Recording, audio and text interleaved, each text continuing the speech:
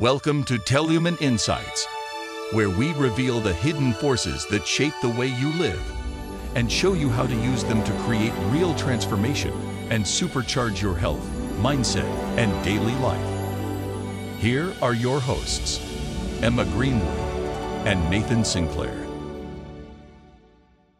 Welcome back to Teolumen Insights. I'm Nathan Sinclair. And I'm Emma Greenwood. Today we're going deep on linguistic wave genetics. A field that really challenges how we think about DNA. Yes, it suggests that DNA is not just a fixed blueprint, but a dynamic system, almost like a language. Right, and that's where Petrovich Gariaev comes in, a Russian scientist with some really groundbreaking theories. Okay, so let's start with the basics. What is Gariaev's big idea here? Well, Gariaev, he believed that DNA operates on two levels. The physical level with molecules and chemicals, and then an energetic wave-based level as well. So it's not just the chemicals in the DNA that matter, but also the energy and frequencies involved. Exactly. Think of it like a book. You've got the physical book with letters and words, but then you have the meaning and information conveyed by those words. Gariaev argued that DNA is similar. I like that. That's a great analogy. Makes it much easier to grasp.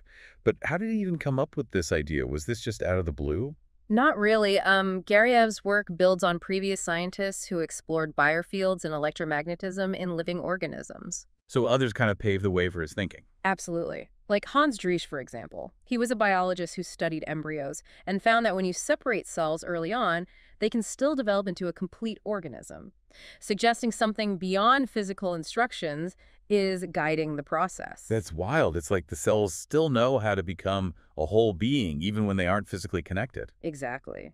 And then there's Alexander Gurevich. He proposed morphogenetic fields, these invisible blueprints that guide how cells and tissues develop. So these fields kind of act like an energetic framework that shapes the physical form of living things. Yeah, that's the idea.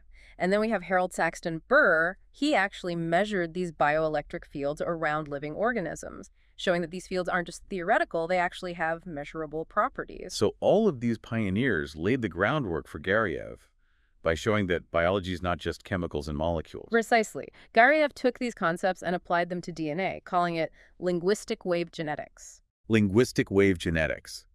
Sounds intriguing, but also a bit intimidating. Can you break that down for us? Sure.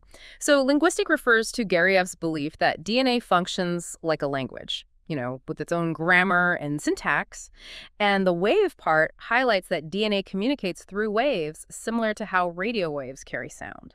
DNA as a language? That is a pretty radical concept. It is. And Guriev didn't just speculate, he actually conducted experiments to support these claims. One of his most famous is the DNA phantom effect. The DNA phantom effect. That sounds a bit spooky. It does, doesn't it?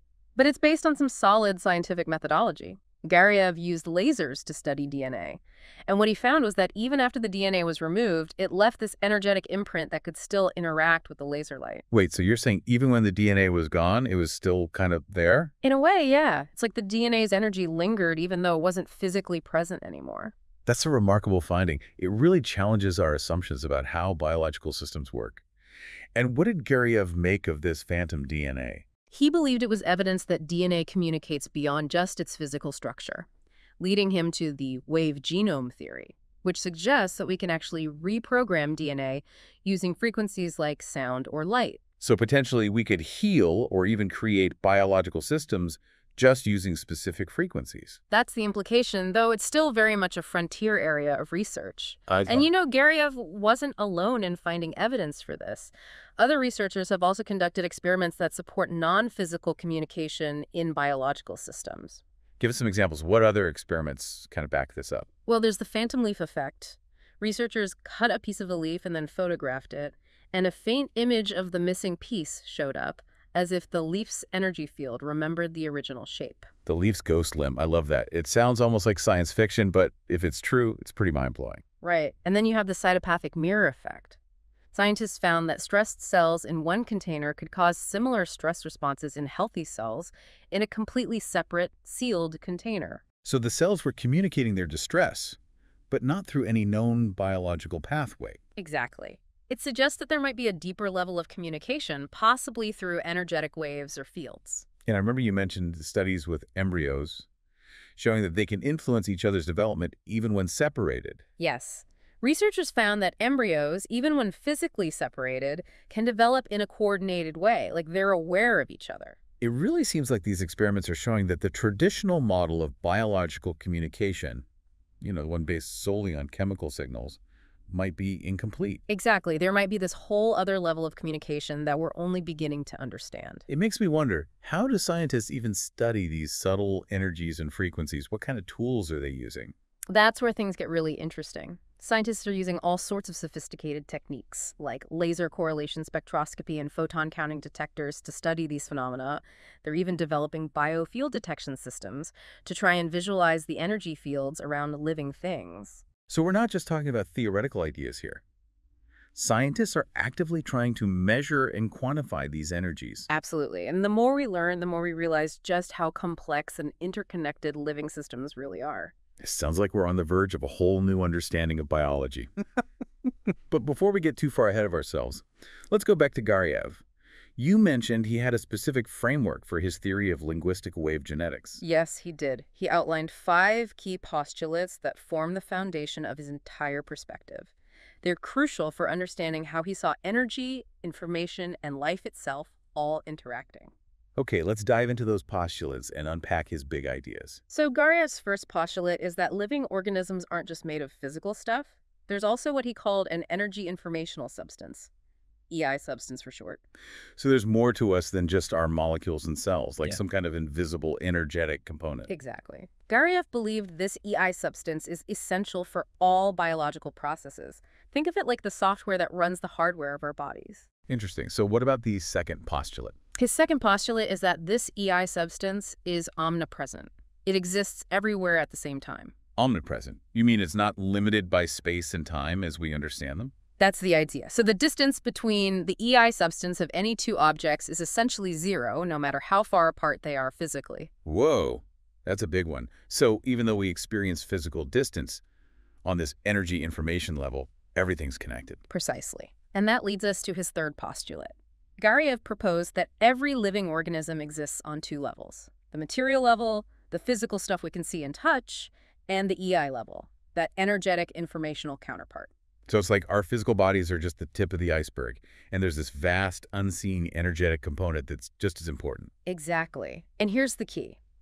Gariaev believed that the EI level actually drives the material level. It's the information and energy that shape and guide the physical processes. So our energy and information are kind of calling the shots? That's a pretty different view from what we usually think. It is. And this sets the stage for his fourth postulate, this reciprocal relationship between these 2 levels. A reciprocal, what does that mean exactly? It means that changes on one level, either the material or the EI, will affect the other.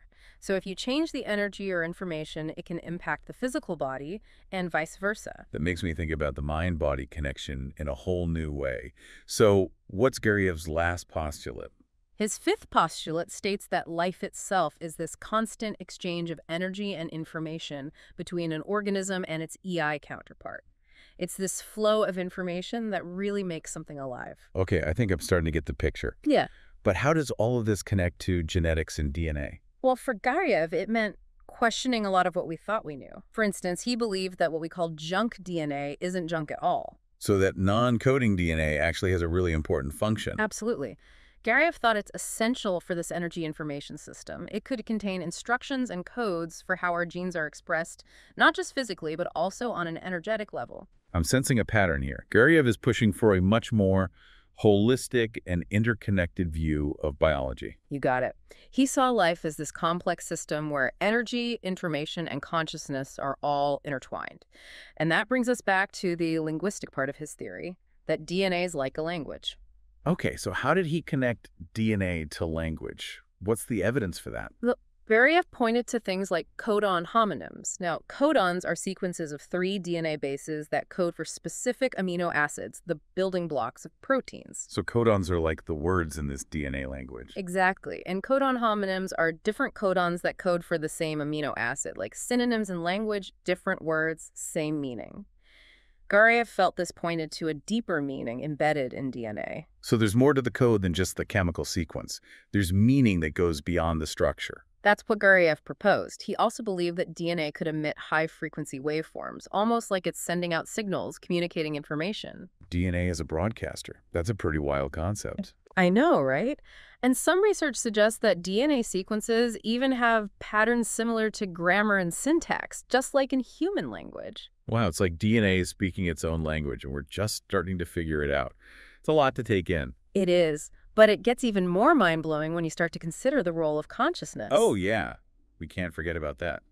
Gariaev didn't shy away from exploring the connection between consciousness and DNA. Not at all. In fact, he believed that our consciousness could actually interact with our DNA. Hold on, are you saying that our thoughts and intentions could actually affect our genes?